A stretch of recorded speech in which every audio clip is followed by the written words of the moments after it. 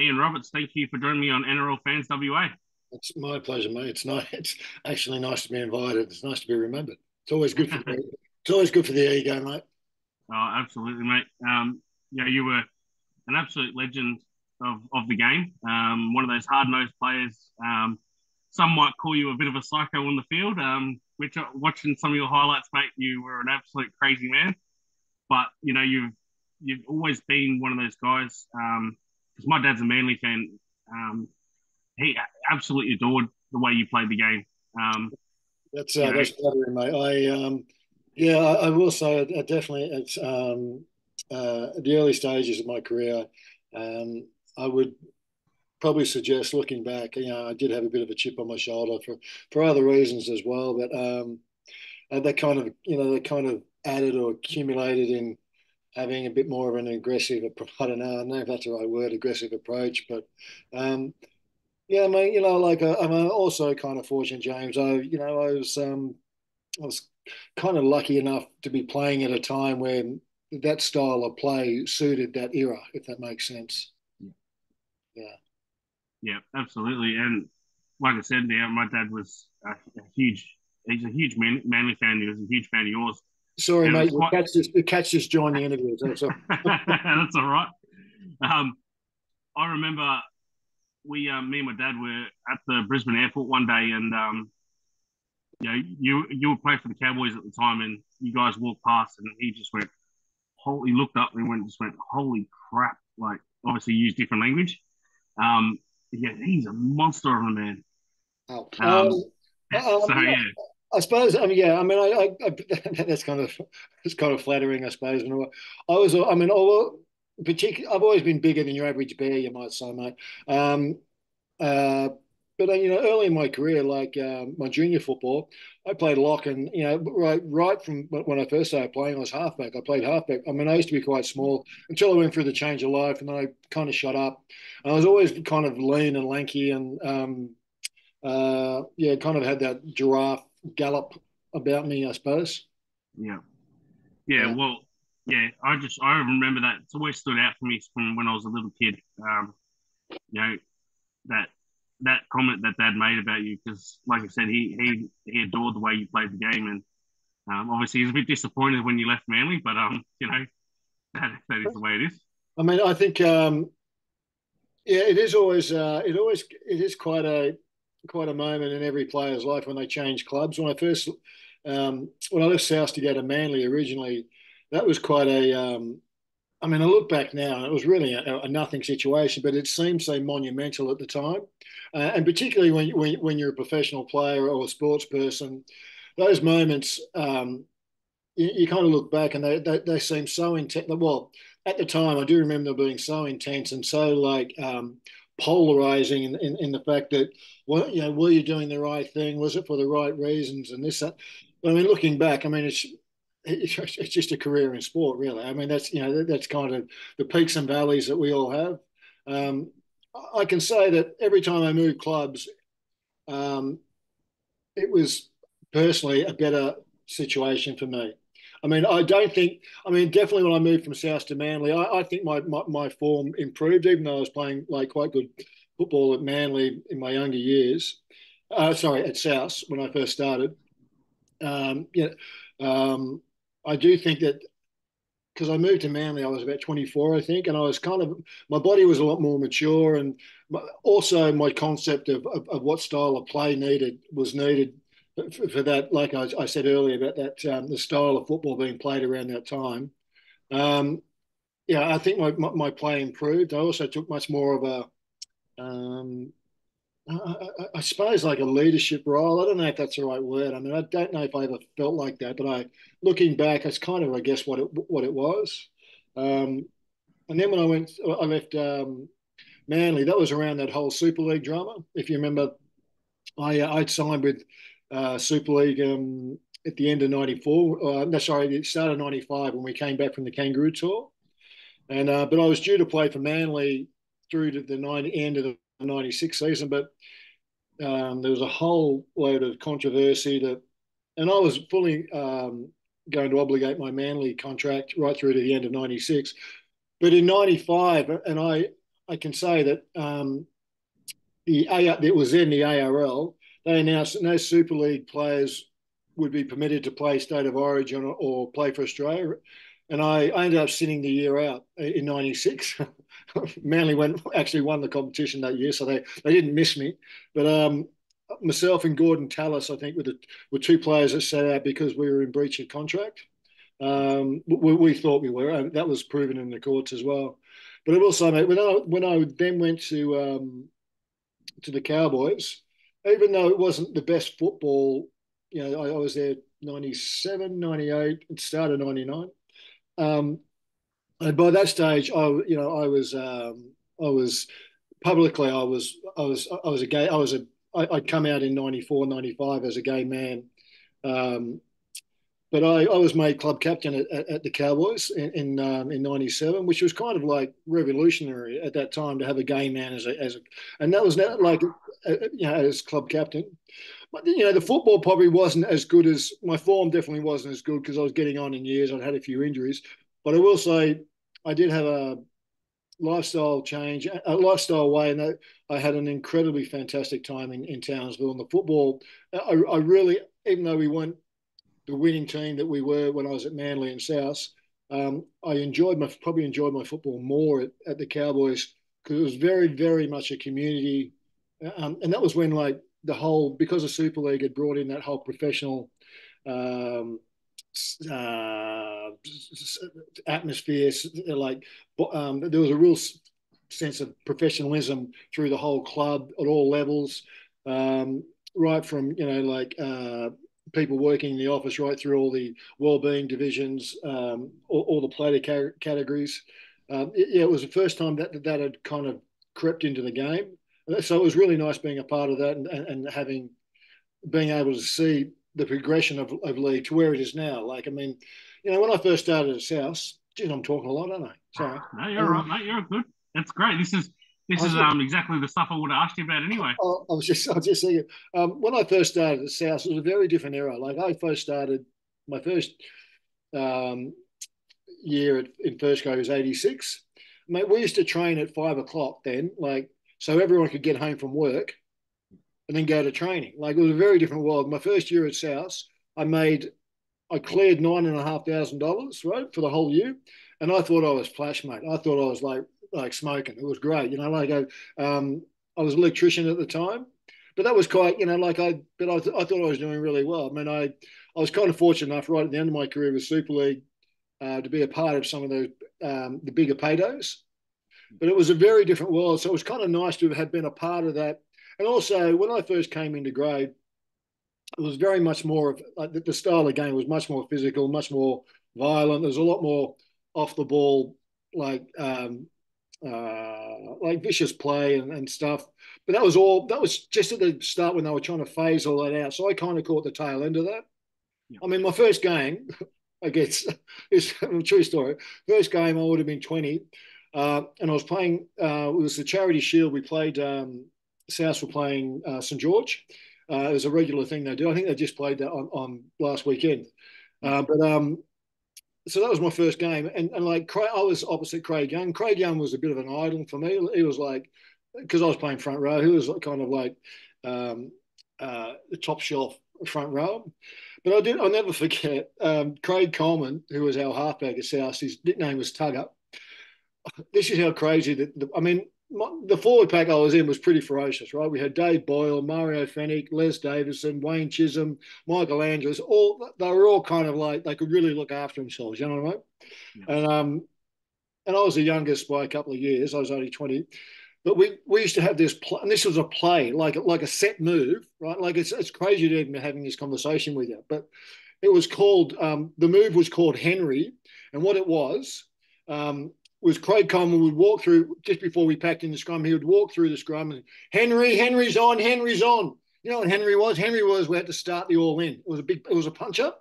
That was actually a move that we had. I'll never forget. It was the second, honestly, it was like the second scrum of my first grade career. Played against Craig Young, and Craig Coleman walked through the middle. He said, Henry's on. And I was like, oh, no, there's opposite me was Craig Young, right? And I was like, no way. Anyway, so what happened? We packed down. Then Mario and Les Davison like started on it, and it's bung. And I kind of like Craig Young, and he almost like, is that your best kid? And he kind of grabbed me by the scruff, and he almost like put his fist through the back of my head. I just like, but I never figured that fear when I hit him, and he just didn't move. He just stood there like, oh, I was like, oh shit. Yeah, it was a very different game, mate. But I'm kind of glad that I caught that tail end. You know what I mean? Yeah, yeah. Yeah. Oh, that is a hell of a story, mate. Because that's for someone first game to come in and cop that. Oh my god, that would have Yeah. been daunting as It hell. was terrifying, right? Like we did actually beat them that game, but I do. It was almost like that first game was all. I do remember that sense of fear and just like I felt like I was so out of my depth. Like I thought as a young guy, and I suppose that's kind of a familiar story for any players coming into first grade.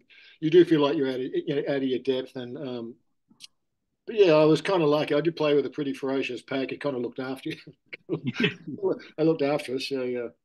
Yeah. Oh, well, you also would have had Mark Carroll coming through very similar time to you So as well. that was Spud didn't join South. I think Spud joined South in like wasn't it about 1990 or something like that. I'd left South by the time Oh, okay. Spud joined. Yeah, yeah. Yeah, right. So yeah, that's quite ironic though that yourself, yeah, as I mentioned before, you sort of, I guess, remembered as one of those, you know, nut jobs of the game. And then Mark Carroll comes through from South as well, and he's also remembered as one of those nut jobs of the game. And he's both end up at Manly as well. Like, it's how ironic is that? I have a really good friendship with Spud. I speak to Spud Mark quite regularly. Yeah, we have like a really nice friendship. We're still quite close now, mate. We still do some work around CTE and head knocks and the consequences of head trauma and that. We do some public speaking and that together. We're also part of a couple of groups that help mentor. Yeah, he's really good in and around that space, mate. He's a bit of a leader. Yeah, he's Yeah, fantastic. yeah. I've had the opportunity to interview him, so and he was great, fantastic. Come up with a lot of stories. Um, but yeah, he was one of those guys as well. Because my dad grew up in that 80s, 70s, 80s sort of era. Yeah. He loved that hardball sort of stuff, and Spud I and I mean, played together at Manly. I think Spud came to Manly in about, it would have been about 99, 94 or 90, 93 or 94. Because he played in the 95 grand final that we lost.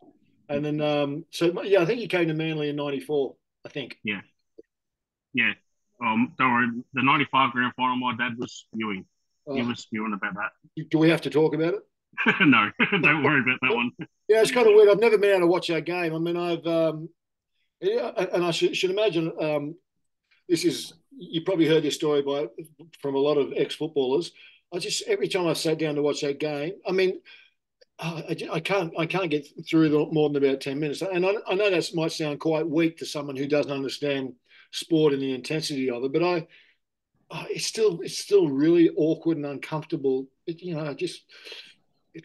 just feels like I've never been able to watch the game. I think that year the worst thing that happened to us at Manly because we played Canterbury about 5 or 6 weeks out from the end of the regular season, and Yeah, we flogged them. We beat it. Oh, like I can't remember what it was, but we flogged them by about 40, about 40, 45 points.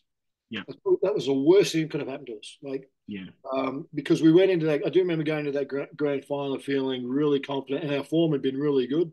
And I just that I'm confident enough to say that I wasn't the only one that was feeling that. yeah, Yeah.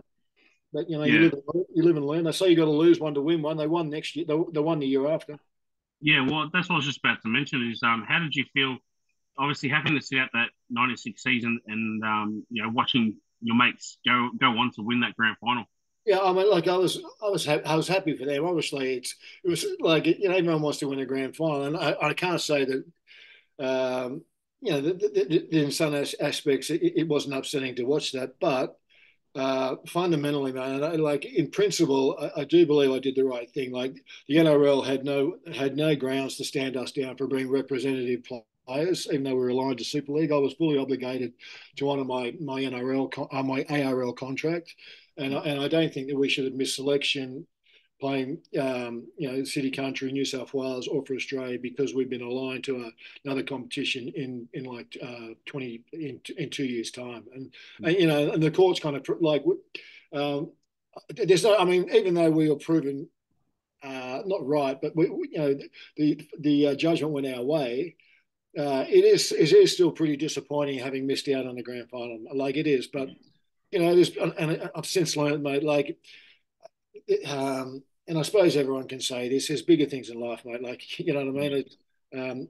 As a sports person, you do want to achieve at the highest level and play in those competitions and games that make a difference. But that's there's worse things. There's much worse things in life, mate. Yeah, absolutely. And I guess for the people that don't understand it, it's a bit of you're involved in that atmosphere and around the club, around the boys, week in, day out. Put all your effort and all your time into winning that grand final, and unfortunately, you lose one, and then you sort of you're not a part of the next one, and you're kind of touching on the psychology of sport, man, and it's almost like you've almost like kind of touched on there when players retire how difficult it is because you're so used to the camaraderie and the structure of training. Like you're training 5 days a week. You see the guys on the weekend at either Saturday or Sunday and play, and you do that for like anywhere from 10 to 12, 13 years. It's pretty hard when you retire and all that's taken away. Like the first 12 months is not too bad, but after that you kind of realise the structure that you're used to living by and being a part of, and everything's set out for you, and you have a formula, like a daily formula that you follow. That's why some of these players struggle when they retire, mate, because it's been such a regime, for the last upwards of 10 years. That's why so many players struggle with, what next? Like you're looking at professions, where players retire when they're 32, if we'll say 35, there's not many professions in the world where, inverted commas, you peak it when you're 35. I mean, like, and that's it. Like you've already peaked in your career, if that makes sense. I mean, what I mean by that is I've gone on to find, as most players do, you go on to find other stuff, but you don't realise that when you retire. It feels like a year out. God, I've already peaked. What now? Like, is that it? Like, that's what there's you're talking about psychology stuff, mate, which is can be dark as well. Yeah, absolutely. I was looking through your stats in your career, mate. Excuse me. You've represented South Sydney. And then is it the 86, 87 season? You go over to Wigan and play a few games over there for them. How did that all work about? That was super, mate. Wigan, I really found my feet in Wigan. I really found my my skill set. I don't know if that's the right term, but I do feel like I found. I'm going to use the term now because people might be able to understand. I kind of found my skill set. And what I mean by that is, because I'm British born, so that was back in the day when the English played in the off season, so we could go from our season to their season. Now they play the same time as us, so players can't do it anymore. But we finished the season here, and what had happened was because we had such a young side in '86. There was 7 players who were under 23. And that was when it used to be under 23s, reserve grade, and first grade. And South's under 23s had been going really well. And what it was back then, if you played, I think it was 3 of the last 7 games in under 23s, you qualified for under 23s. So what we did at South, we in the first grade, we did make the semis, but what they had done in the lead up to the semis over those last 6 or 7 games, they'd rotated the 7 players who were under 23, so they were eligible to play under 23s if they kicked on. And as it turned out, I think first grade we made it through to the major final, which was the second week, and then we got kicked. I can't really remember. It was the second week we made it through. But the under 23s, because we like 6 or 7 of us had been eligible to play. We ended up playing in the under 23s grand final. We played Penrith, and we won pretty convincingly. But I flew out to England the next day. And then what I was saying originally was back then, every English club was allowed 3 imports, but I didn't qualify as an import because I was British born. I had a British passport. Yeah, cool. And Graham Lowe, who was then the Wigan coach, I got over there, and when I was saying before, I really found my skill set. What the reason England was so good to me, because it was not as defence orientated. It was a bit. I kind of like let loose. What I remember is like I just I just backed my own ability a bit more. Like I wasn't worried about if it didn't come off, and I kind of really found my feet. Like attack wise as well, not just in defence. And I think that was probably the biggest advantage for me. I did really improve my offloading skills and that type of thing over there. And also, Lowy allowed me to do it too. Like, you just do whatever you're good at. We played the Kangaroos. I had like an absolute blinder against the Kangaroos. Like, probably one of the best games of my life. Um, but again, and that's only because it sounds hard, but when you find your confidence, and people playing sport would realize this, when you play with that self confidence, it's kind of magical. It's almost like a feeling of being totally unbeatable, or a real level of complete confidence within your own ability. And I was kind of playing with that skill, and I only really found that. I probably found that same sense of confidence probably about half a dozen times in my career, and every time I did, I kind of really peaked at those times. Yeah. But yeah, the thing at Wigan, and that was really good for me personally. I came back, I had like a super year in '87. Yeah. In '88, I had a terrible year, lost my confidence again. In '89, I had a really good year because I found my confidence again. Yeah. Kind of And weird. that's Yeah. yeah, and I think that's the thing with a lot of kids coming through is that they got to find their confidence. It's backing You know, yourself. It's trusting yeah, yourself. It's like, and having not the bravery, but like sometimes, yeah, it kind of is brave just to back your own skill talent. You know what I mean? Like just to really like, yeah, it is. Sometimes you get so preoccupied with the game tactics and what the coach wants, you forget. Oh, I can play football. I do have something that no one else has. yeah. I was reading up, mate. The year that you come out as a gay man, to the sports world, being that first person to come out in the rugby league history, I guess. How did that sit with the rest of your teammates and the rest of the media, and like how were you feeling when you did that? Such a long time ago, James. I mean, it was always like the really. It was. I'm kind of making light of it. I mean, I know it is kind of difficult when you look back and think, oh, I suppose that was me, but so long ago, I kind of forget. And I was always like the worst kept secret in rugby league. I was gay. Like even when I was at South, people knew I was.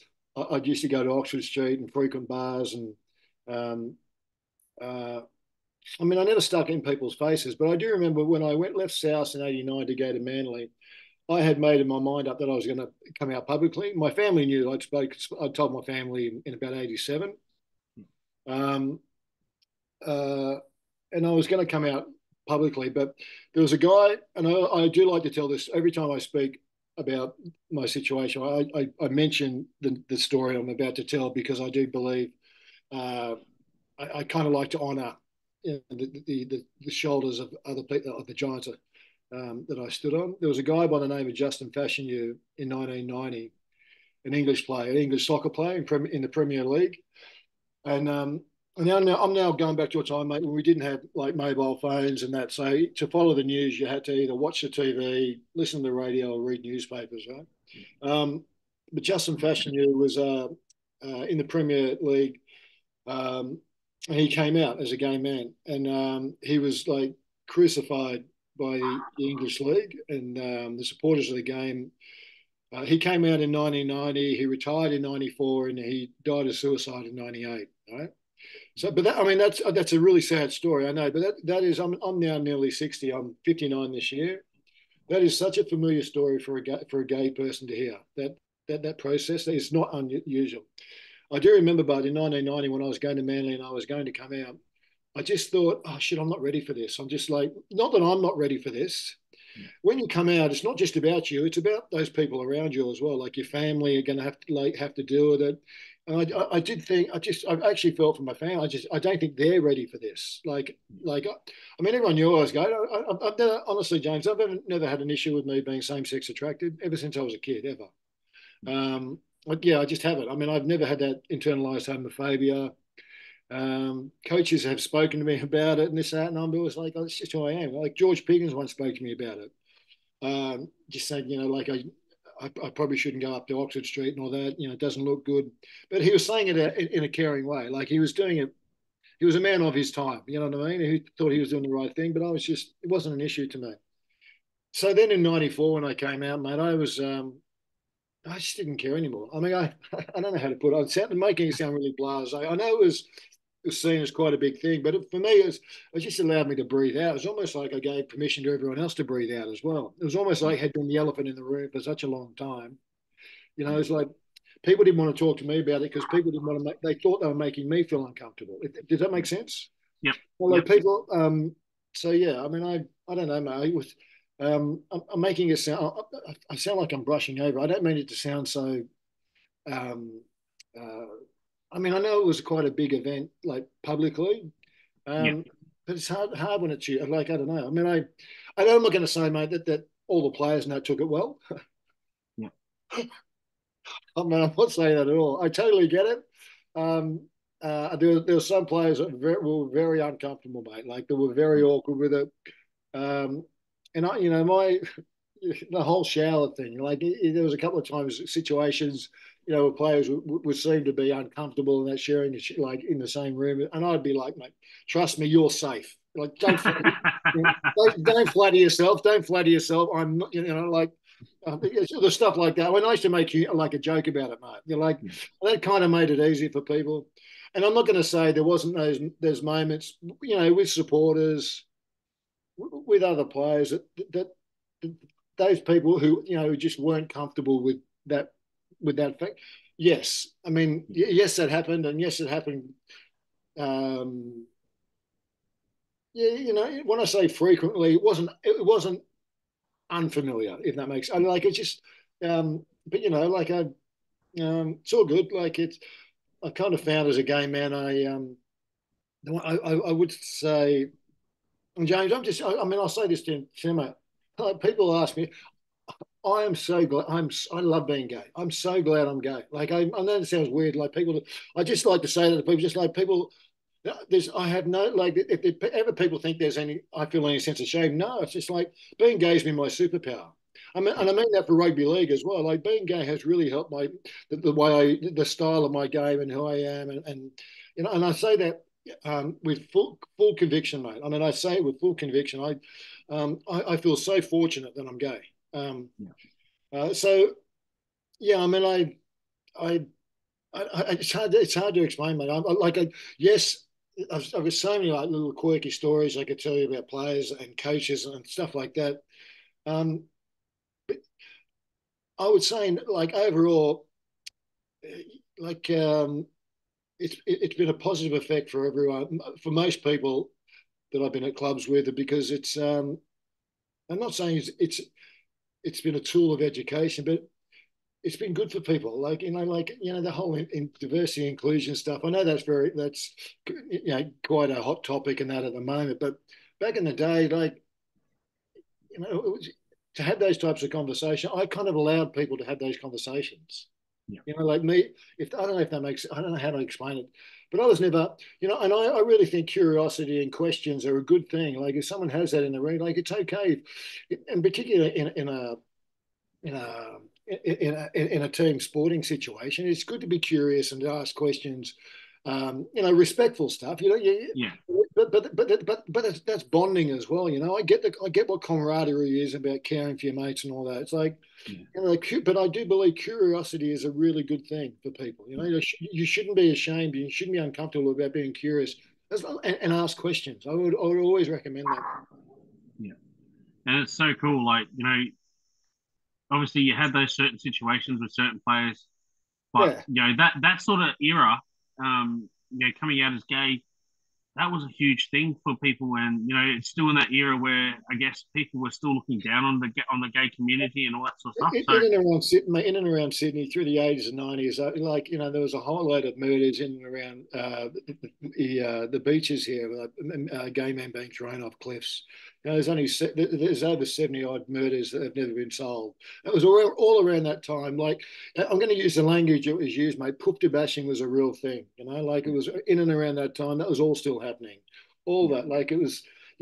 Growing up, mate. I didn't know what it was to be gay or homosexual, but I knew what a faggot and a poofter was. You know what I mean? Like it. That's because of the use of it. I'm using the language, mate. So yeah, it's like all those derogatory terms and all that. People don't realise the weight and the severity and the damage that they can do. That's yeah. So yeah. So I do stuff now for the NRL. I'm part of an educational course that we go around, speak to all the corporates and that, and all the players and that in and around this space, and about the damage and the potentially dangerous consequences that off the cuff remarks and that can make. How important it is for players, to be truthful and bring their full selves. When I say work, and that's kind of is a working environment to work. Yeah, yeah, yeah. yeah. And that's so cool, man, that you're still doing stuff with the NRL for that stuff, for the gay community, being able to give these young kids and people the opportunity to not feel like they're alone in the situation. I mean, I know there was a bit of a controversy, not last year, the year before, I think it was, with Manly jersey, is that what you're going to the say? Manly Yeah, jersey. Yeah, everyone says that, mate. Yeah, yeah, I mean, and full credit to Manly, man. I got to say this. Like most people don't know this. Manly were trying to do the right thing, what they thought was the right thing. They contacted me 2 months out from that situation, and I'm actually patron for an organisation called Pride in Sport. Pride in Sport.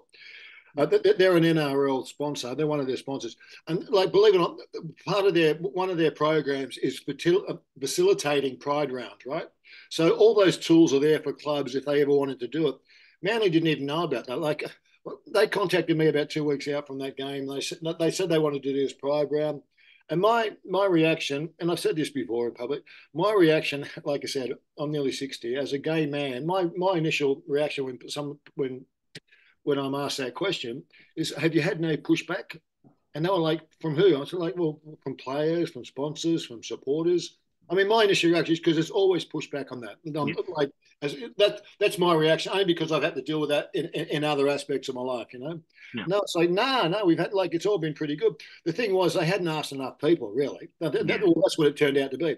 They didn't know about Pride. They didn't know about Pride in Sport. They didn't know that was actually an organisation that facilitate Pride Rounds and let them know what potentially advantages and disadvantages and what they can expect. So it was kind of like, but they still went ahead with it, right? And I got to take my hat off to them because um, yes, I had a conversation with Desi about and they lost every game from then on after that game, if you remember. yeah, Like, I mean, I know there's 6 or 7 players didn't play, uh, and Desi, and like anyone who knows Desi, I played with Desi. Desi straight up and down. He calls a spade a spade.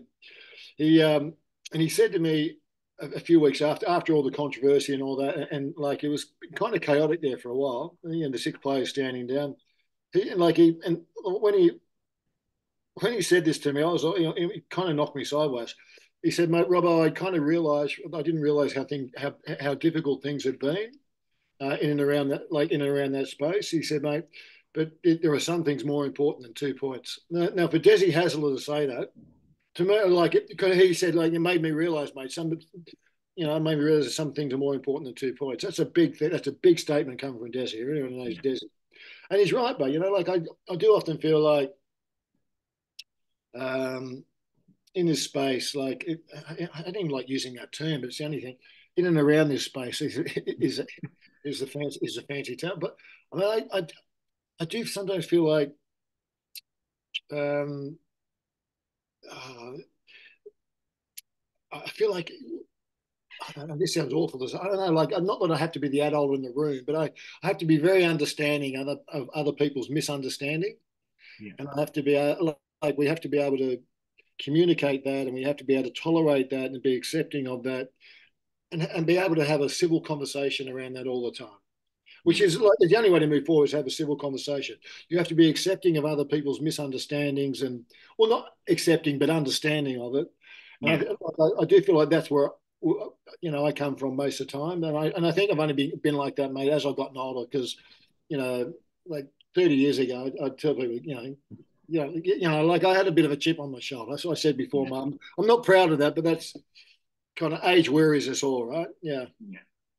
No, absolutely. And it's so cool that you're still involved with that sort of stuff. Yeah. And that these people like Desi, are right behind it. And like you said, hats off to the Manly Club for sticking with it. Yeah. Um, Yeah, they you went know, ahead with it. They went ahead with it. They could have pulled out at any moment, but they went ahead with it, mate. no, absolutely. Um, After retirement, mate, you had a bit of a controversy with getting lawsuits filed against you from Gary Jack. Um, like I remember, I was watching, like I said, watching a few videos, researching up, and the incident they're talking about. I mean, how did that all happen? Mate, that was a young guy acting out, mate, who had a chip. Like I said, I've said it a number of times, even in this interview. I did have a chip on my shoulder, mate. I really regret that situation, mate. And Gary had every right it was a civil case. Mate, yeah, that the whole thing is something I do regret, mate. I wish it hadn't happened. It was kind of difficult, mate, having to have his sons, in court and that, and having photos of his dad. Like, yeah, there's nothing to be proud of, mate. And it's nothing I've ever been. Yeah, I don't regret, and I don't begrudge Gary and his family taking that action, mate. They had every right to. Yeah, no, that's fair enough, mate. And you can hear like just then, you can hear the remorse in your voice about it. Yeah, it was just really ugly, mate, and it was just, yeah, like I do really regret it, mate, and like Yeah, it was like I said, I had a chip on my shoulder. It was a spark, like it, yeah, yeah, it was like the spark to the flame, like it was just it just got me on a bad day. Yeah. yeah. A year after that, though, you win in 2000. You win the Australian Sports Medal for your contributions to the rugby league and community, mate. How special did that make you feel?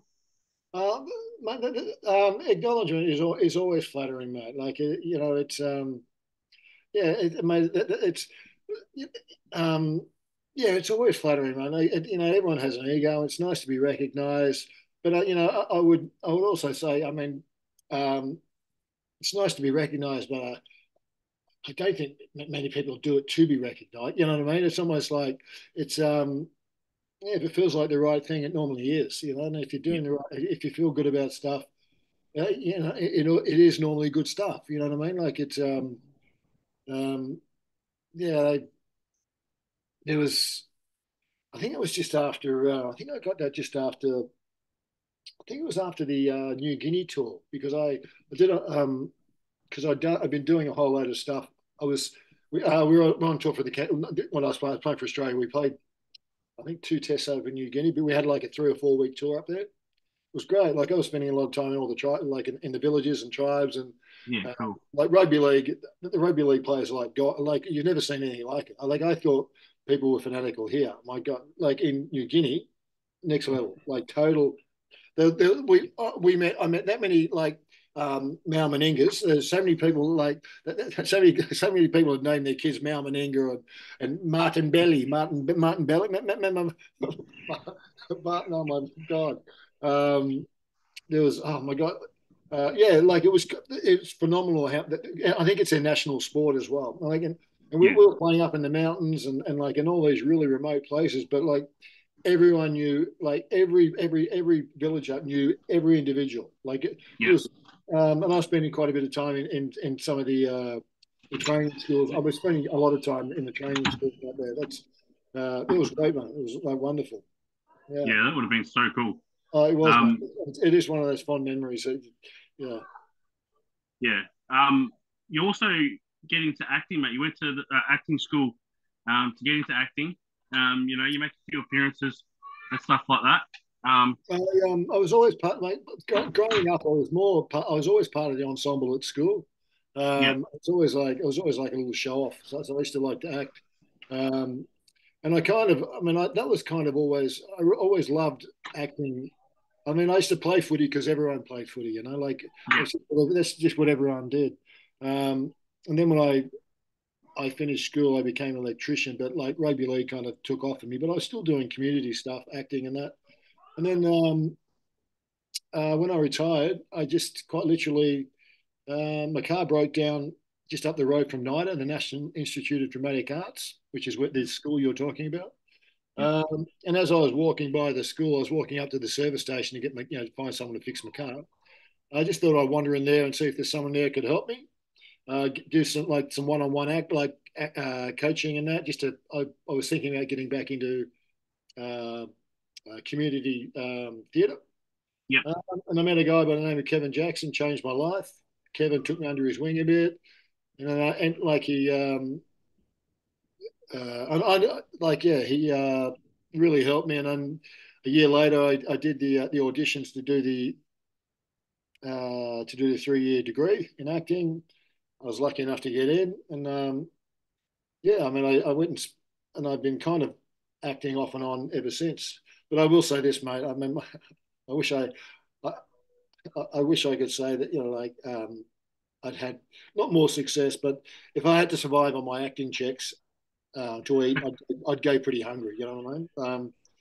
But I do love whenever I get the work. I do love it. I mean, that is if you want to talk about passion and that type of thing. That's yeah, I do like that. I would say that's where my passion is.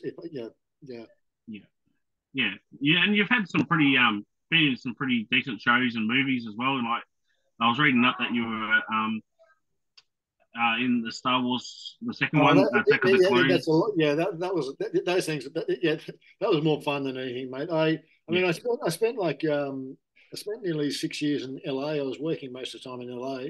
That was great. I've been back here for about 8 years. That was phenomenal working over there. A lot of B grade stuff, but a lot of stuff. Um, yeah, like I've kind of I've been regularly working more off than on, but like for about the last 5 or 6 years since being back. I think. The next thing that I'm in that will have a profile is Furiosa, the next Mad Max film. Uh, okay, we yeah, we were in we were in Broken Hill a couple of years ago. That was shot. Yes, 2 years ago we shot that. Wow. It was in Broken Hill for like nearly about 4 months yeah, filming that. Did a whole lot of filming in Sydney as well. Done other stuff here like a lot of bits and pieces of theatre, community theatre, and that. yeah, It was Mr. In Between was a really good show to be a part of. Yeah, as well. yeah, It's an Australian yeah, production. It's great. But I mean, yeah. yeah, I've like I said, mate, I'd love to act more. So if there's any producers out there, any directors, hello. that's it. Yeah, Well, mate, hopefully we can get you on the ad to be the voice for the Perth team, mate. That'd be cool. absolutely. Yes, yes, yes. um, speaking of the Perth team, mate, you would have probably seen in the news. You know, PNG's pretty much in prime seat to get the next Mm. team next license. A lot of people. I know there was a poll that went out to 30 of the NRL coaches, and 51 or 50% of them voted for Perth to be next instead of PNG. Um, and then obviously the North Sydney Bears are one of these teams that everyone wants to get back in, but it's not going to happen in the Sydney saturated Sydney competition at the moment. Where's your thoughts lie on where the NRL should go? Mate, I like it. I suppose everyone's got an opinion. I, I don't, I don't know enough of the research that's gone into that, mate. I do know that. I mean, having played in New Guinea a number of times, I've been up there 4 times at various times. I do know it's incredibly fanatical. I mean, I don't know um, uh, stadium wise and what like what sort of facilities like professional teams would be expecting to go there to find. Yeah, But I also don't know what the franchise looks like. I don't where the money comes from. I do know it's it is rugby league craziness in NZ. the Western Australia. I don't know. Like I said, mate, I don't know enough about. I don't know about enough of the behind the scenes stuff Yeah.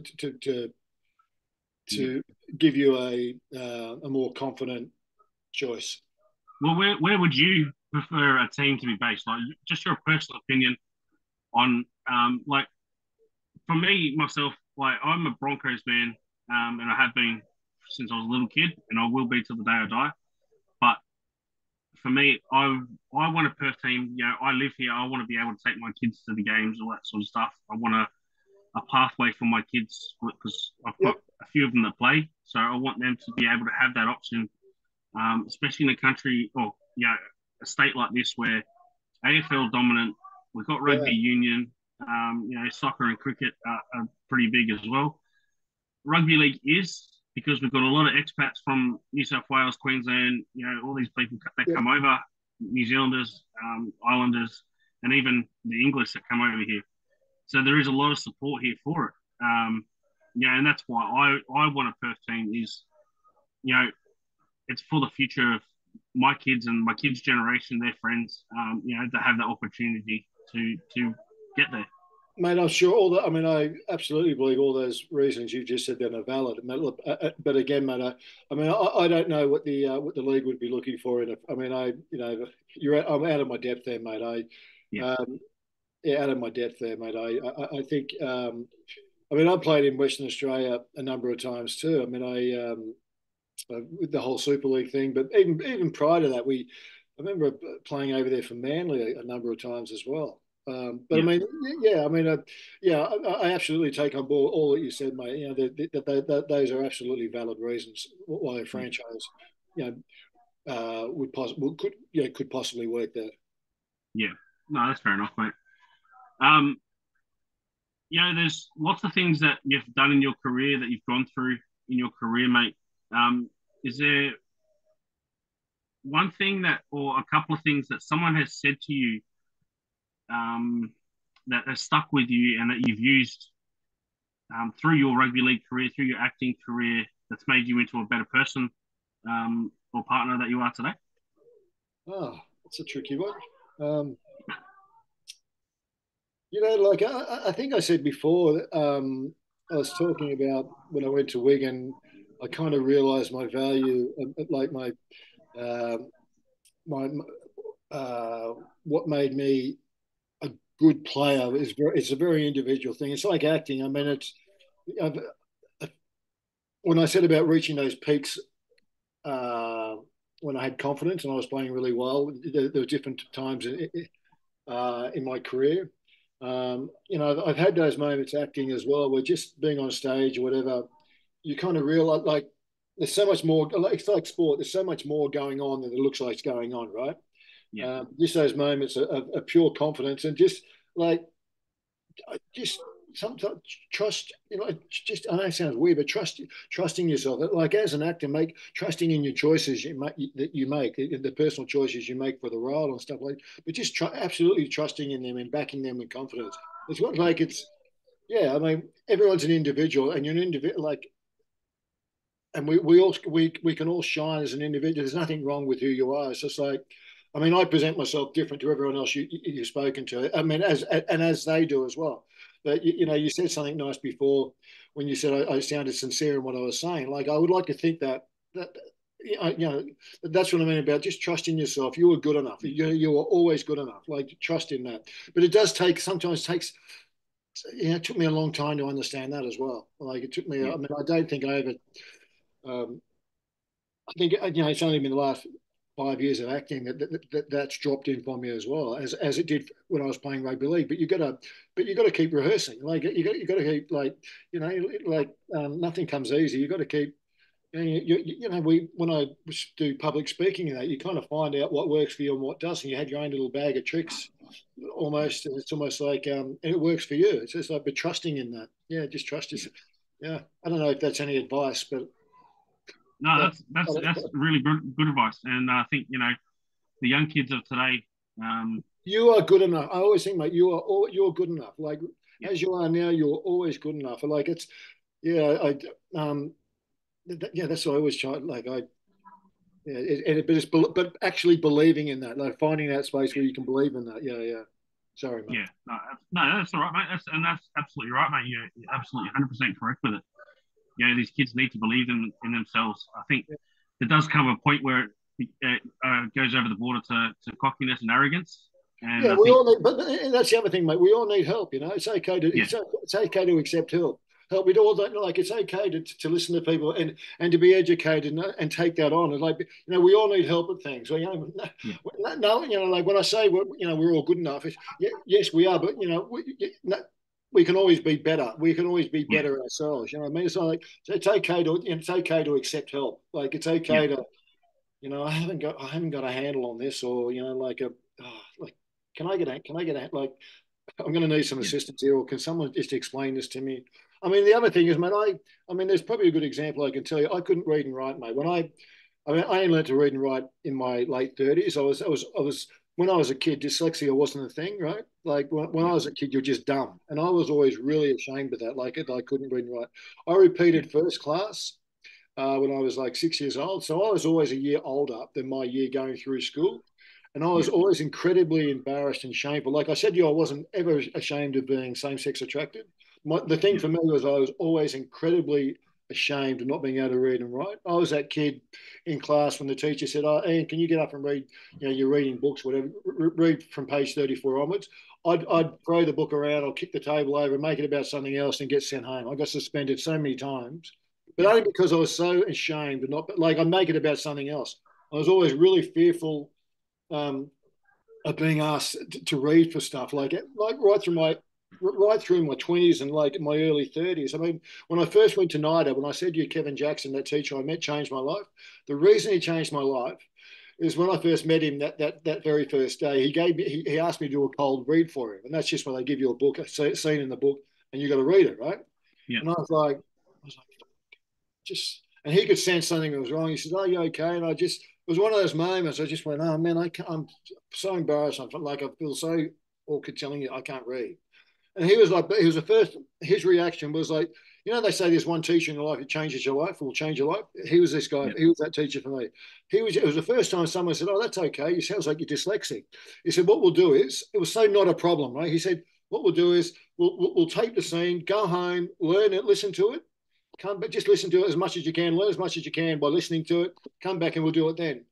And that's like it kind of changed my life. It was almost like the first time. So I mean, seriously, I'm now about 35. Okay, it was like this thing of just like for the first time, I didn't get low. My head didn't get hot. I didn't get all embarrassed and shameful. It's almost like, oh, I don't feel bad. And like I learned to read and write. I mean, I'm not like I said, mate. I'm no Shakespeare. I can read and write basically, right? But yeah, I learned to read and write because of phonetics, and that's what I learned at NIDA. But it's one of those things. It's like we can always be more. We can always do better. Like it's okay to accept help. Changed my yeah, life, mate. That's why what I do now, and I don't know if I mentioned to you, I'm mixed up. Most of the oxygen in my life is taken up with an organisation called Qtopia. We're opening a Pride Museum here in Sydney. We actually opened this Friday. I've been cool, working on that for 4 years, and I'm all about education, like education, education, education. yeah, We've been working with the state education department, having syllabus and curriculum written for in and around the LGBTIQA plus. See how quick I said that? LGBTIQA plus community. Um, but it's about education, right? Like, I'm really about education now, mate. I'm such a big champion for education. So that's what I tell people. It's okay to ask for help. It's okay to ask for help. yeah. That was quite the That's so answer, cool, wasn't mate. it? You didn't expect I, that. I no, I didn't, but that's awesome, mate. And like honestly, um, like my partner's got dyslexia. Her one comes to with numbers, and so does Oh, her daughter. Like, and I'm really good with numbers, so I'm able to help them. And numbers saved me too through it's one of school. those. It's funny to hear you say that. Yeah, Numbers, I was always good at maths at school. I like that numbers, I was always okay with numbers. Letters, but yeah, I mean, I don't know, whatever it is, they just don't make sense. The alphabet doesn't make yeah, sense.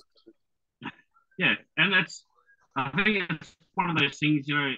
Again, same with yourself coming out. As the generations got older and society has changed, it's become more acceptable to have dyslexia or all these other things that are And this part is of all about life education, become mate. more acceptable. That's Exactly. the Yeah. power of education. That's the power of education. It's just like, it's okay to learn. Like, that's how we learn. That's how we grow. That's how. What? Sorry, mate, I feel like I'm carrying on Yeah. now. Sorry. No, no, but this is the thing. I love the passion that you're describing all this stuff with me. It's so cool to see. Um, you know, I've had people come on here that haven't had the exact passion. They're sort of happy to help me out. Um, but you know, the passion that you're showing is awesome, man. I really appreciate it, and I'm sure the fans that watch this will appreciate the passion that you still got for life and for education and everything that you do, mate. So, don't lose that passion, mate. Whatever happens, don't lose that passion. Kind of you to say, Joe. That's kind of you to say. Thank you. No, that's cool. One thing before we finish the recording, mate, is you mentioned the work that you're doing with that uh, Qtopia. yeah, Utopia. How do people get involved with that? Like, what is there a website or anything that Yeah, people can get involved with? QtopiaSydney.com.au. There's a whole load of stuff. For us to succeed, we've had incredible support from all levels of government, from council through to state, through to the feds. Incredible support with there's a couple of philanthropists as well. We're looking to raise money, but there's volunteering and stuff that we won't succeed unless the community. And when I say the community, I mean the greater community. This isn't Yeah, this isn't a queer. I use queer as an umbrella term. Okay, I don't really like that term, but I'm using it yeah, as a LGBTIQA plus instead of saying that all the time. It's like as a quit. We only succeed. The museum only succeeds if the wider community get behind us and realize the value of it'll be telling stories, like colonization, pre-colonization, illegality to legality, the 78s, how Mardi Gras started, the whole AIDS epidemic, yeah, the deaths in we have multiple stories to tell, mate. Yeah, multiple yeah. stories. That's so cool. Well, Yeah, yeah. so Hopefully, www.qtopiasydney.com.au. Just there's a website, check it out. yeah, beautiful. I'll put that up on the socials, and people Right. can check it out as well, mate. Is there anything else that you're doing these days besides for that, mate? God, isn't that enough? Mate, I feel like I'm like juggling 1,000 balls, and that's probably not a good choice of word for a gay man. I feel like I'm juggling chainsaws is a better description. Yeah, yeah. No, that's no, but I've got a lot going on. You could say, yeah. But I'm very Yeah, fortunate too. I'm not saying that in a bad sense. Yeah, yeah. It's all yeah. good. No, that's cool, mate. Mate, that's all I got for you. We'll wrap up the recording. Yeah. Ian Roberts, thank Is you. there anything else I can help you with, James? I'm a phone call away, mate. No, I really appreciate it, mate. Ian Roberts, thank you for joining me on NRL Fans WA. I really appreciate you giving me your time. My pleasure, mate. You take care, James. You too, mate. Bye.